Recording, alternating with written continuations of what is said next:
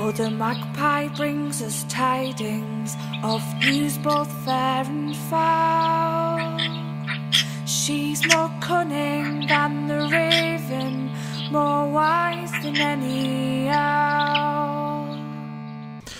Hello lovelies, today we're taking a look at Sacrifice, an Incense and Iron RPG designed for solo play or one-on-one play, which seems to be part of this overall general trend that we are all experiencing. So this is an OSR style game, primarily for, as I say, a one-on-one or single player play. And it's by Alex T, and I got it for free, which rhymes, which is more pleasing than it should be. So keep that in mind as we go through the review. And Alex wears his influences on his sleeve, and this is very much a Berserk stand-in, with elements of Dark Souls and similar games, and a few other RPGs along with it. Yeah, he's upfront about it. He cites his sources for his work.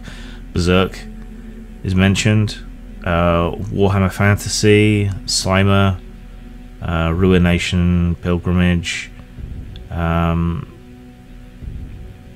books like Safehold, Two Fires, video games such as Blasphemous and Dark Souls, films like Black Death, Solomon Kane, The Pit and the Pendulum, Medieval, and a whole bunch of others.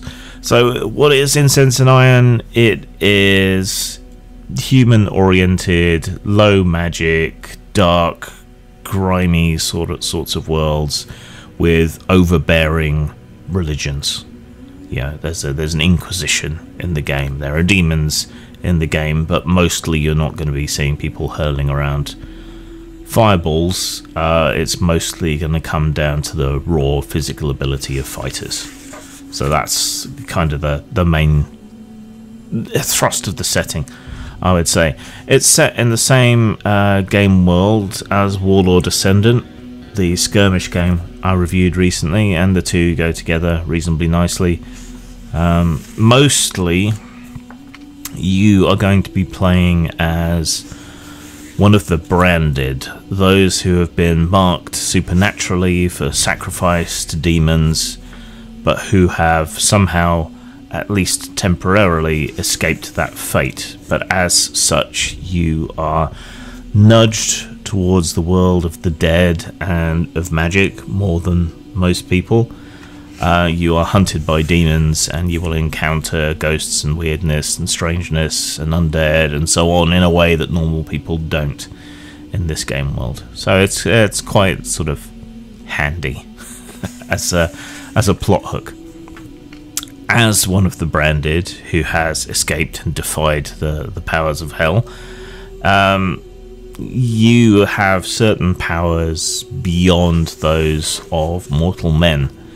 Typically you will start at level 3, you will have a superhuman statistic, other advantages, and in a world of low magic, you know, these advantages that you have over other mere mortals mean a lot more, because normal people are a lot less powerful. There's just a lot more of them.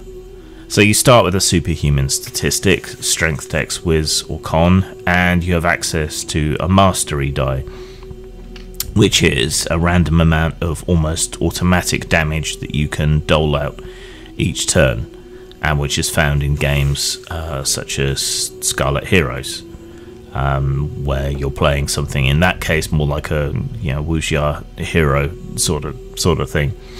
And so all of this compensates for you being in the standard mode of play, you know, just one guy against powerful monsters or many enemies.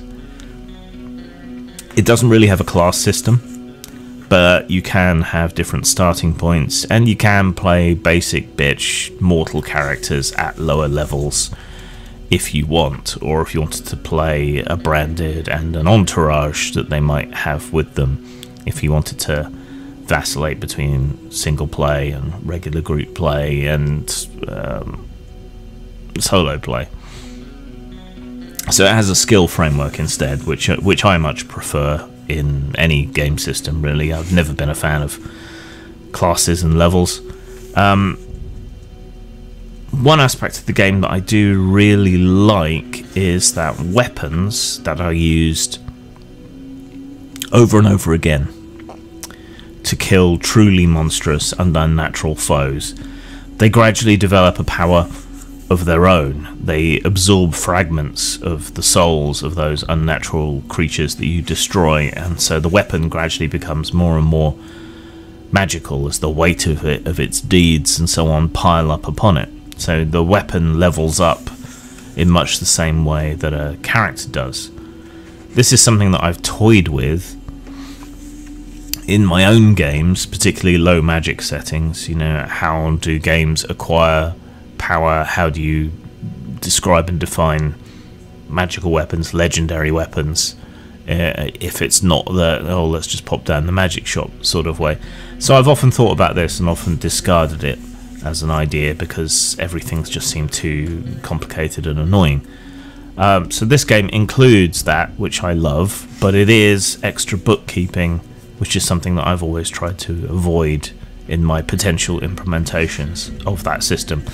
So I don't think this is the solution, but it is nice to see that great minds think alike.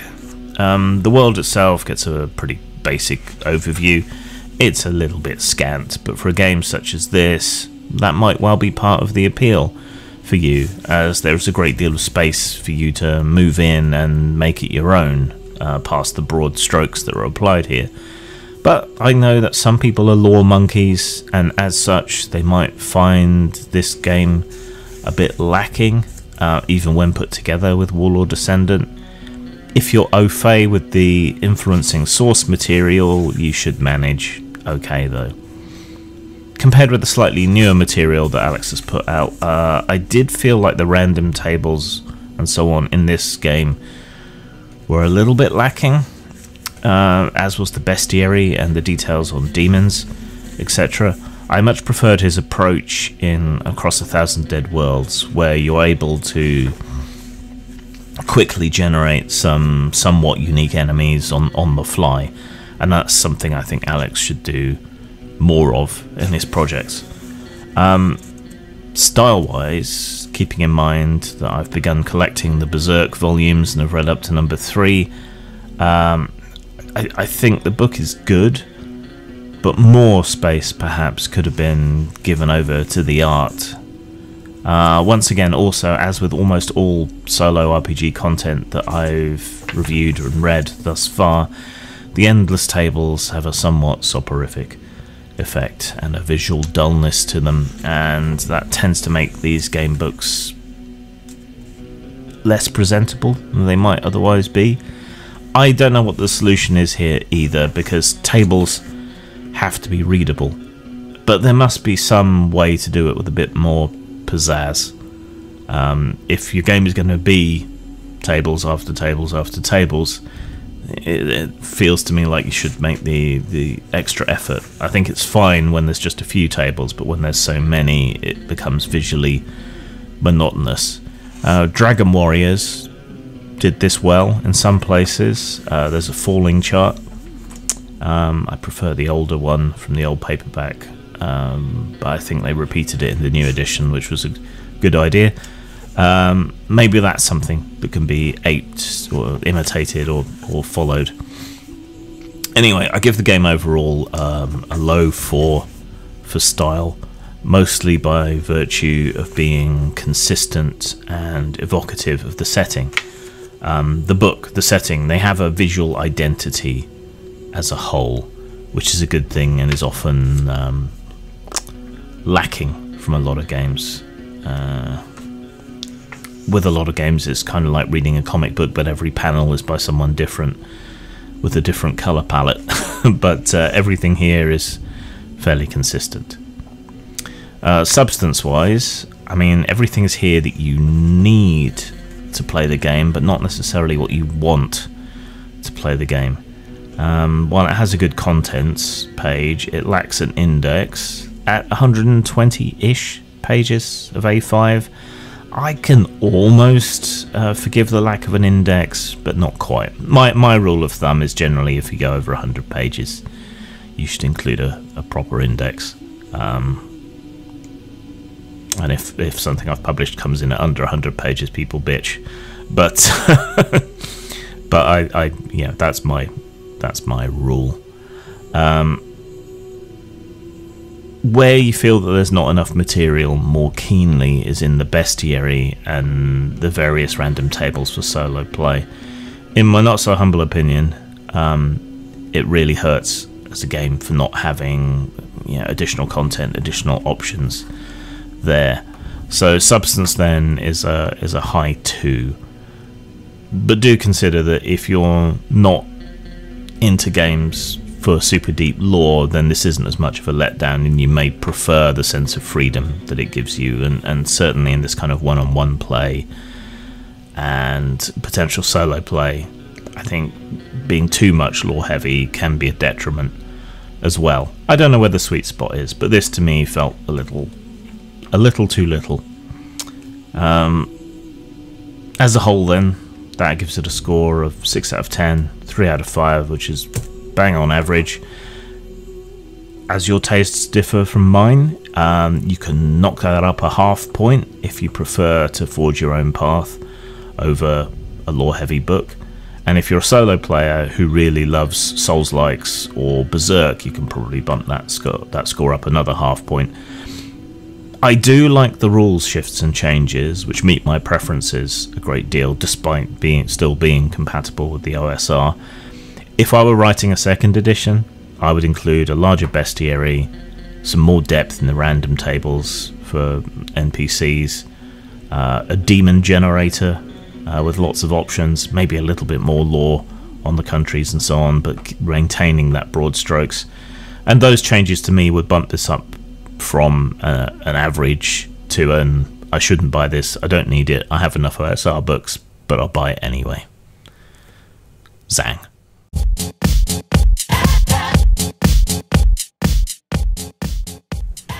Howdy, I heard you like videos.